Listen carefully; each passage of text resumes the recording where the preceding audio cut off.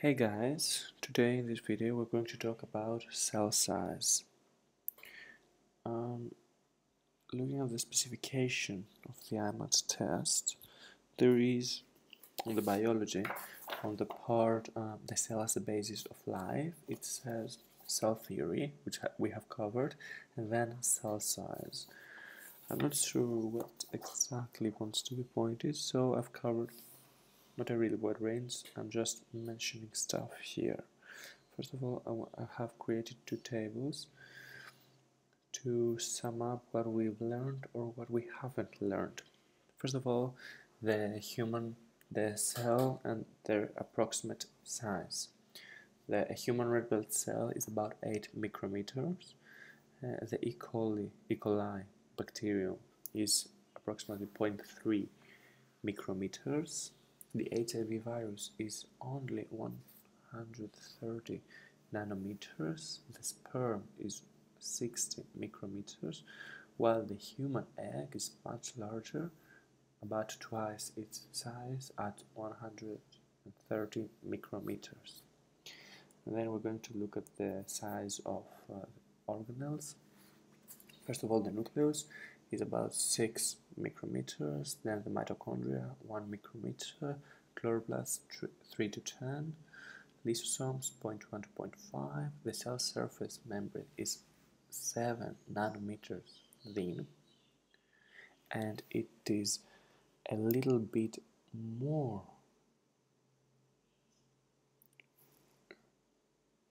a little bit bigger, we could say, than the rest of the membranes inside the cell. The rest of the membranes inside the cell are about 4 to 5 nanometers. And the ribosome, a very small structure, is only 30 nanometers. Moving on, we're going to see why cells are small. Although various cells look different, they are all tiny. Okay, this is true because of surface area to volume ratio. When an object increases in size, both its surface area and volume increase.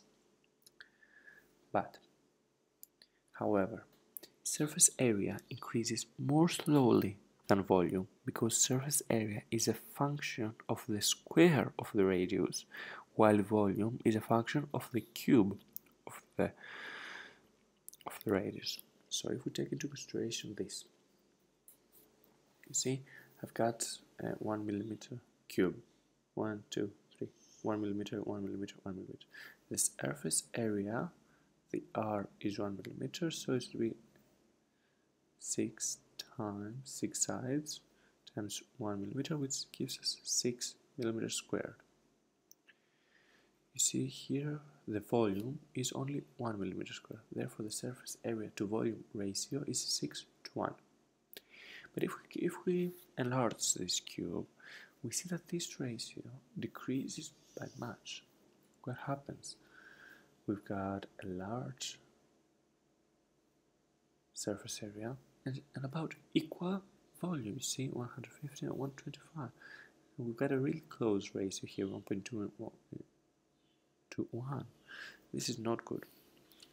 You know, the volume of the cell determines the amount of metabolic activity the cell carries on. However, the surface area of the plasma membrane limits the amount of material that can enter and leave the cell. So what we see here is that as a cell grows larger and its metabolism increases, the surface area, which is what the plasma membrane, does not keep up. So this is why complex organisms consist of millions of tiny cells carrying out different functions instead of one gigantic all-purpose cell.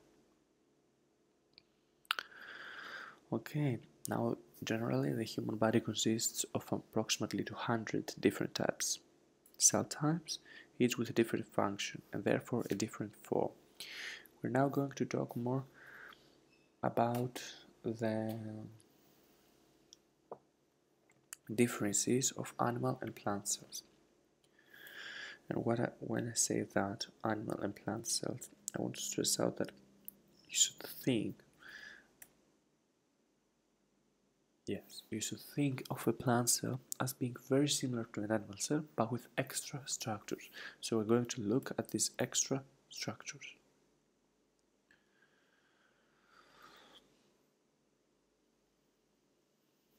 Okay, what do plant cells don't have that animal cells have? Centrioles. Plant cells have mTOCs, but their mTOCs are not the centriole. Okay, so first we're going to talk about the cell wall, a component missing from animal cells. First of all, the plant cells are surrounded by a cell wall which is outside the cell surface membrane. That means outside the plasma membrane. And this cell wall is not, we can't confuse it with the cell surface membrane. Okay. Now this cell wall is a relatively rigid structure because it contains fibers of cellulose. We have talked about it. Is a polysaccharide which strengthens the wall. The cell wall gives the cell a definite shape. It prevents the cell from bursting when waters enter by osmosis, allowing therefore large pressures to develop inside the cell. Now cell walls may also be reinforced with extracellulose or with a hard material called lignin for extra strength. Last but not least, cell walls are freely permeable, allowing free movement of molecules and ions through the cell to the cell surface membrane. They do not act as a barrier, they act as support, structural support. Okay, I have said here cell walls are freely permeable, whereas cell surface membranes are partially permeable. All cells have a cell surface membrane. Otherwise, all these could go just outside. Okay, now we've got vacuoles. Although animal cells may possess small vacuoles, such as phagocytic vacuoles, which are temporary structure, mature plant cells often possess a large permanent central vacuole. You see it's really large. In other cells it takes most of the space here. Anyway, the plant vacuole is surrounded by a membrane, the tonoplast, which controls exchange between the vacuole and the cytoplasm. The fluid in the vacuole is a solution of pigments, enzymes, sugars, and other organic compounds, including some waste products, mineral salts, oxygen, and carbon dioxide. Vacuoles help to regulate the osmotic properties of cells, as well as having a wide range of other functions. For example, the pigments which color the petals of certain flowers and parts of some vegetables, such as the red pigments of beetroot, may be located in the vacuoles. And vacuoles are not confined to plant cells. The last note here, I have some notes. Animal cells may have small vacuoles, such as phagocytic vacuoles, although they're not usually permanent structure. This picture is not mine, and all credits go to the Cambridge University Press. Okay, this is all I had for you today.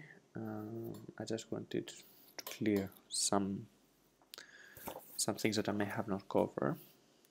Okay, so I want also to do a summary of what we have covered in our videos out of the specification. The first part is the chemistry of living things. We have covered the part that says organic molecules in organisms and their respective functions and the role of enzymes. We have not covered the biological importance of weak interactions. I'm still looking into that to find better notes, and I will upload a video soon.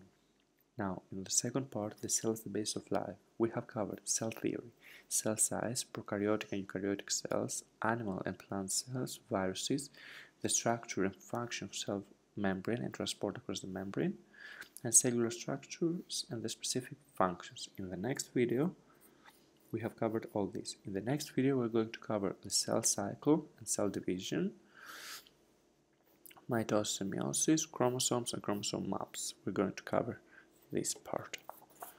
Okay, thank you so much for watching, guys. Hit the subscribe button if you want to keep updated when I upload any videos. Bye bye.